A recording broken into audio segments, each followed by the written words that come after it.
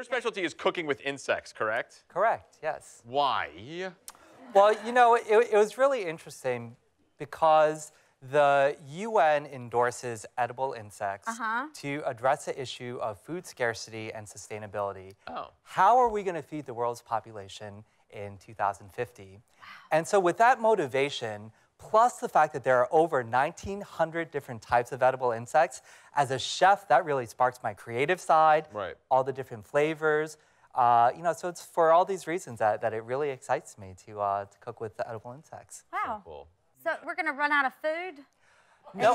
We're going to have to eat bugs? No, well, you know, the thing is that it's the idea of like, oh, let's save the world by eating bugs. That's a little like off-putting to think that. Well, you can eliminate me right out of that. I mean, Kelly's going down with the ship. Yeah. But you know, the fact that it is nutritious, that it is sustainable, and that it takes far less resources like water and land space to grow this as a food source. Okay.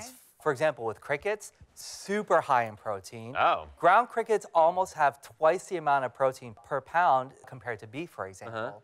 And you know, they're high in minerals, and it's such an expansive like taste profile. I can feel the protein surging through my body. Oh, yeah.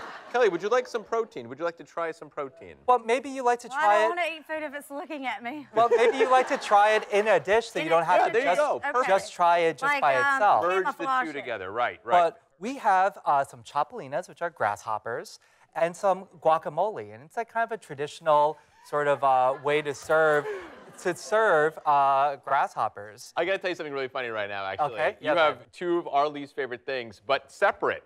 Whereas she is terrified of bugs, and I'm terrified of avocados. Oh, no. No joke. I'll see So you what we're next going time. to do, what we're going to do is I'm going to take this chip, and I'm just going to take this little guy off here, and Kelly's going to eat that right there. There you go. And there you go. Wow. Cheers, Kelly. I love Compromise. Teamwork. That's how it works. Teamwork. And that's how it works.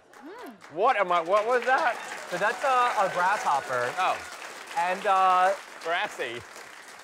so and you know, it's like seasoned with a little. Oh yeah. Hey, makes you. I love it. Wow.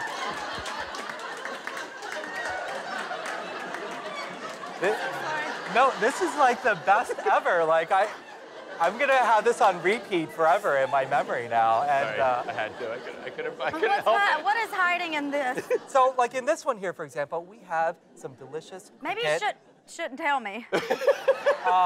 Buttermilk biscuits. Oh, cool. Just buttermilk biscuits? And it has.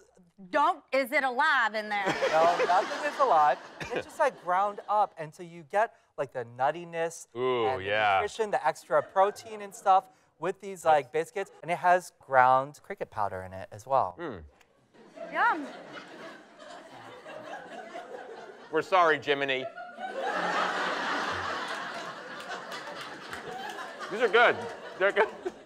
Take a bite. Come on, take a bite. Take a bite. Right? Drive it home, gal. Drive it. Don't look inside. Okay, just have to make sure. Well, when you look at These are very good. Always check your biscuit. Yeah, right. You never know. Okay, I can do this. Right. Yeah. And so what do we have here? These are Vespula flaviceps. They're wasps. Right. And I don't know if you guys know, but there is a wasp in each fig. I was about to ask you that. Is true? So a fig is an inverted flower, and a female wasp goes in there, but you're not eating a dead wasp. The phycin, the protein in the fig, breaks down the wasp, so you're not actually eating it, but there is one that has to enter and lay eggs? Lay eggs and die, actually, in order for it to form into this fig. So in a sense, a lot of the food products that we're eating already incorporates them, but we don't know it.